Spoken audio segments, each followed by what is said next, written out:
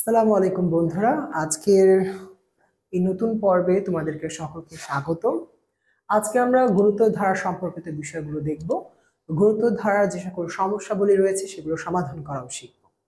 প্রথমে চলো দেখে নিই গুরুত্ব ধারার বীজগাণিতিক রূপ, অর্থাৎ একটি গুরুত্ব ধারা দেখতে কিরকম হয়।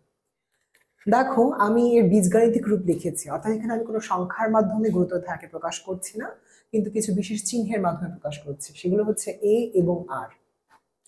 বন্ধুরা, তোমরা জানো যে এ এবং আর কি। এ হচ্ছে গিয়ে কোন একটি ধারার প্রথম পদ এবং আর হচ্ছে গিয়ে গুণোত্তর ধারার ক্ষেত্রে ক্রমিক দুটি পদের অনুপাত। তো দেখো, এখানে বীজগাণিতিক রূপটি আমি কি লিখেছি, এ plus A R plus A R square plus A R cube plus dot dot dot plus A R to the power n minus one plus dot dot dot. এটি হচ্ছে একটি অসীম গুণোত্তর ধারা, তাই না বন্ধুরা? দেখো তো, এখানে একটি বিষয় লক্ষণীয়। প্রথম পদটি এ, পরের পদটি এ আর, তারপর পদটি এ আর স্কোয়ার। দেখো, প্রথম পদে আর নেই, পরের পদে তার সাথে আর যুক্ত হয়েছে, তাই না, গুণাকারে। তারপরের পদে আবার এ আর এর সাথে, অর্থাৎ দ্বিতীয় পদের সাথে আর গুণ হয়ে তৃতীয় পদ হয়েছে, তৃতীয় পদের সাথে আবার আর গুণ হয়ে চতুর্থ পদ হয়েছে, এভাবে চলতে থাকবে। অর্থাৎ গুণোত্তর ধারা হচ্ছে সে সকল ধারা যে সকল ধারায় পরপর দুটি পদের মধ্যে একটি পার্থক্য বলা যায় না, কিন্তু একটি অনুপাত থাকে, সর্বদা একটি অনুপাত বিদ্যমান থাকে। চলো আমরা পরের বিষয়টি দেখে নিই, সেটি হচ্ছে গুণোত্তর ধারার সাধারণ পদ বা n-তম পদ। আমরা কিন্তু সমান্তর ধারার n-তম পদ দেখেছিলাম, তাই না বন্ধুরা? আজকে আমরা দেখব গুণোত্তর ধারার n-তম পদ বা সাধারণ পদের মান। an is equal to a into r to the power n minus 1। গুণোত্তর ধারার সাধারণ পদ হচ্ছে an is equal to a into r to the power n minus 1। এখানে কিন্তু তোমাদেরকে খেয়াল রাখতে হবে, কি খেয়াল রাখতে হবে, সেটা হচ্ছে গিয়ে n minus 1টি r এর উপরে রয়েছে, শুধুই আর এর উপরে, এর উপরে নয়। এখানে এই যে ছোট অ্যানটি রয়েছে পাওয়ার হিসেবে, এই অ্যানটি কি, অ্যান দ্বারা n-তম পদ বুঝে, অর্থাৎ আমি কততম পদ বের করতে চাচ্ছি। আমি যদি বলি যে একটি গুরুত্তর ধারার পঞ্চম পদ বের করো, তখন কিন্তু আমরা এই সূত্রটিকে ব্যবহার করব, তখন n is equal to 5 হবে। এরূপে আমি যখন যততম পদ বের করতে বলবো, ঠিক সেই পদের মানটাই হবে আমার এই n এর মান, তাই না? আর এ তো হচ্ছে ওই ধারাটির প্রথম পদ এবং আর হচ্ছে গিয়ে দুটি ধারার সাধারণ অনুপাত। বন্ধুরা দেখো, আমি এখানে একটি উদাহরণ দিয়ে রেখেছি, সেটি হচ্ছে 2 + 4 + 8 + 16, তাই না? এই উদাহরণটি দেখো, পরবর্তীতে আমি ডট ডট দিয়ে লিখে রেখেছি। এর মানে এটি একটি ধারা এবং একটি অসীম ধারা, এটার শেষ পদ আমরা জানি না।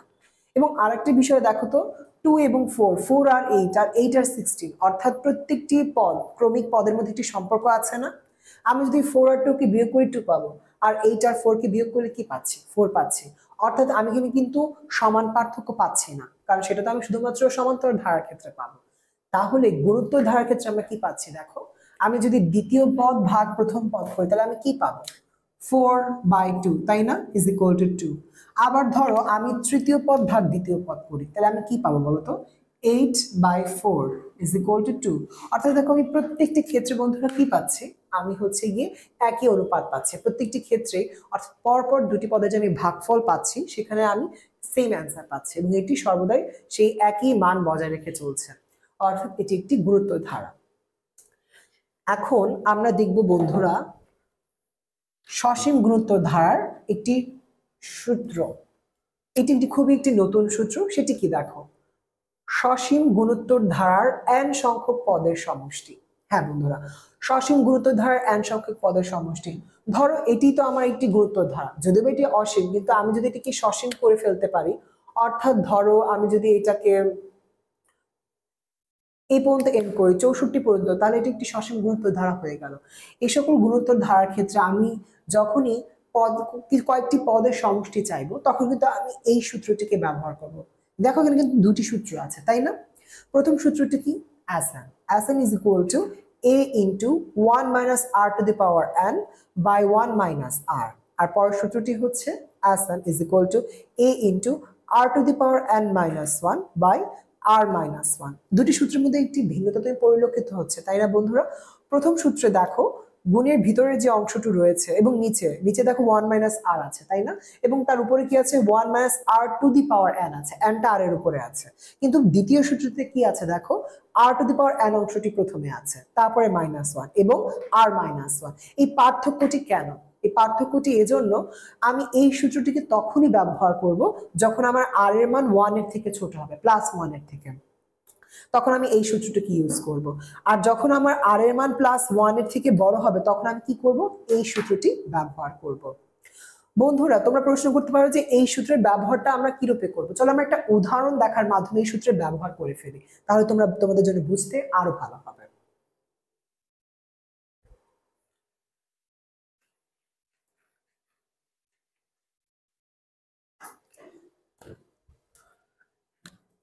বন্ধুরা এই যে ধারাটি তোমরা দেখতে পাচ্ছ এটা কিন্তু একটি গুণোত্তর ধারা, তাই না? আমি যদি তোমাদেরকে বলি যে এই গুণোত্তর ধারার প্রথম 5টি পদের সমষ্টি বের করো, প্রথম 5টি পদের সমষ্টি, তাই না? এখন আমি চাইলে কি করতে পারি, এভাবে যোগ করতে পারি 2 + 4 + 8 + 16, 16 কে 2 গুণ করে 32, তো 32 এভাবে আমি যোগ করে আনসার বের করতে পারি। কিন্তু যদি ধরো এটি একটি আরো বড় ধারা হতো এবং পঞ্চম 5টি পদ না চেয়ে বলা হতো যে প্রথম 20টি পদের সমষ্টি বের করো, প্রথম 30টি পদের সমষ্টি বের করো, তাহলে কিন্তু এইভাবে সাধারণভাবে যোগ করা আমাদের জন্য অনেক কঠিন। তাহলে আমরা কি করব, আমরা সেই সূত্র দুটি ব্যবহার করব। প্রথম 5টি পদের সমষ্টি আমরা একটি সূত্র শিখেছি, তাই না? Sn = a × 1 - r⁴n/1 - r। কিন্তু বন্ধুরা আমরা কিন্তু বলেছিলাম এই সূত্রটা আমি এভাবে কখন ব্যবহার করব, যখন আমার এই যে r রয়েছে r এর মানটি 1 এর থেকে ছোট হবে। কিন্তু দেখো তো আমি যদি এই ধারায় লক্ষ্য করি, এই ধারায় এর মান কত, 2, আর r এর মান কত দেখি, 4/2 কিংবা 8/4, যাই হোক না কেন, তৃতীয় পদ ভাগ দ্বিতীয় পদ কিংবা দ্বিতীয় পদ ভাগ প্রথম পদ, সব ক্ষেত্রে আমি কি পাচ্ছি না, 2 পাচ্ছি, তাই না বন্ধুরা? এর মানে হচ্ছে এর মান আর এর মান এই ধারার ক্ষেত্রে 1 এর থেকে বড়। তাহলে কি আমি এই সূত্র ব্যবহার করতে পারবো না? ব্যবহার করতে পারবো না আনফরচুনেটলি। তাহলে আমাকে কি ব্যবহার করতে হবে, আমাকে সূত্রটাকে এভাবে লিখতে হবে, a × r⁻n−1/r−1, তাই না? এখন দেখো তো আমি সবগুলো মান বসিয়ে দিই। আমি এখানে a কত পেয়েছিলাম, 2, আর কত পেয়েছি, 2, এনটার মানটা আমরা কোথায় পাবো, এই যে দেখো প্রথম 5টি পদের সমষ্টি, আমি কয়টি পদের সমষ্টি পাচ্ছি বা চাচ্ছি, 5টি পদের। তো আমি যে কয় সংখ্যক পদের সমষ্টি চাবো সেটি হচ্ছে আমার এই প্রশ্নের ক্ষেত্রে n এর মান। তাহলে আমি প্রথম 5, অর্থাৎ আমার n = কি 5 - 1/r এর মান 2 - 1। তাহলে দেখো আমার এখানে কি আসছে, 6, উপরে কি আসছে 5 - 1, 5 মানে কত বলো তো বন্ধুরা, 5 হচ্ছে গিয়ে 2 4, 4 দুগুণী 8, 8 দুগুণী 16, 16 দুগুণী 32, 32 দুগুণী 64, আর 2⁵ = 64, তাই না? আমি যদি এভাবে লিখি 64 - 1, আর 2 - 1 মানে কি 1, তাহলে আমার আলটিমেটলি आंसर কি বের হয়, 64 বিয়োগ 1 মানে 63 × 2, বা আমার आंसर তাহলে কি বের হচ্ছে 126। অর্থাৎ আমি যদি তোমাকে বলি যে এরকম একটা ধারা দিয়ে দিলাম, বললাম যে প্রথম n সংখ্যক, এখন সেই n এর মানটা 5 হতে পারে, 6 হতে পারে, 7 হতে পারে, অনেক হতে পারে, এবং আমি তোমার সেই ধারার হচ্ছে প্রথম পদ এবং সেই ধারার তুমি সাধারণ অনুপাত জানো, অর্থাৎ পরপর দুটি পদের কি ভাগফল, তাই না?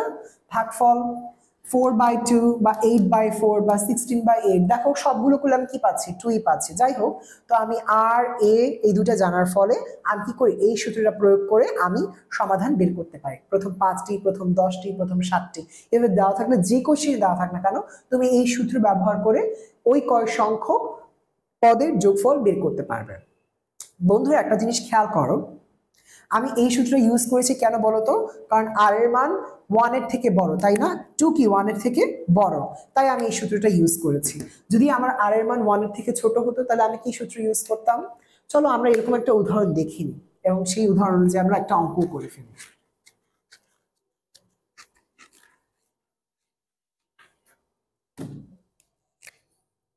যদি আমার এরকম একটি দেওয়া থাকতো, তাই না?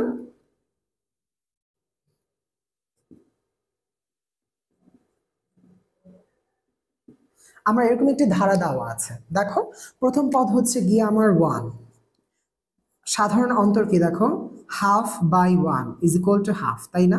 কিংবা আমি যদি তৃতীয় পদ ভাগ দ্বিতীয় পদ করি তাহলে কি হতো, 1/4 ভাগ 1/2, তাই না? কত বেরোচ্ছে দেখো, হাফ। অর্থাৎ আমি আর এর মান কি পাচ্ছি, আমি হাফ পাচ্ছি। দেখো তো হাফ কি আমার +1 এর থেকে ছোট না? এখন আমি কি করতে পারি, এখন আমি যদি তোমাকে বলি যে এই ধারাটির প্রথম 4টি পদের সমষ্টি বের করো, পদের সমষ্টি, তবে তুমি কি করবে বন্ধুরা, যদি তোমাকে বলি যে এই ধারার প্রথম 4টি পদের সমষ্টি বের করো, তখন আমরা এটা করব, কি করব দেখো, S4 is equal to, যেহেতু আমার r এর মান 1 এর থেকে ছোট, আমি এই সূত্রটা ইউজ করব, তাই না? a into 1 minus r to the power n by 1 minus r। খুব খেয়াল করে, তাই না? যেহেতু r এর মান 1 এর থেকে ছোট, তাই আমি এই সূত্রটা ব্যবহার করছি। তাহলে আমি সবগুলো মান বসিয়ে দিই, a এর মান 1 আর r এর মান হচ্ছে হাফ। তাহলে r to the power n, আমার n এর মান কত, যেহেতু প্রথম 4টি পদের সমষ্টি, তাহলে n is equal to কি আমার 4, তাহলে হাফের উপর পাওয়ার কি হবে, 4 হবে, বাই 1 minus r, হাফ। দেখো তো বন্ধুরা এটা সমাধান কি হয়, 1 কি গুণ করলে যা হবে তাই, তাই না? তাহলে এখানে কি থেকে যাচ্ছে, 1 minus 1/2 to the power 4 by 1 minus half, তাই না? এখন দেখো to the power 4 minus 1 by 2 to the power 4, আর আমার নিচে কি থেকে যাচ্ছে, 1 minus half মানে হাফ।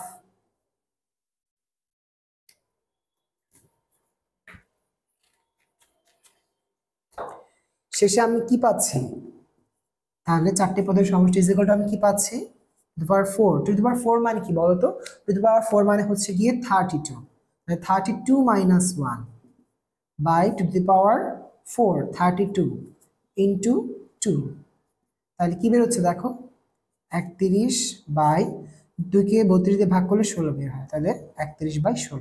এটা হচ্ছে কি আমার মূলত রেজাল্ট, তাই না? তাহলে যখন আমাদের কাছে এরকম অঙ্ক দেওয়া থাকবে, এরকম ধারা দেওয়া থাকবে গুরুত্তর, যেখানে r এর মান আমি 1 এর থেকে ছোট পাবো, সেক্ষেত্রে আমি এই সূত্র ব্যবহার করব, আর যখন আমি 1 এর থেকে বড় পাবো তখন just r to the power n টা আগে আসবে এবং এখানে নিচে r টা আগে আসবে, এভাবে আমরা অঙ্কগুলো সলভ করতে পারবো।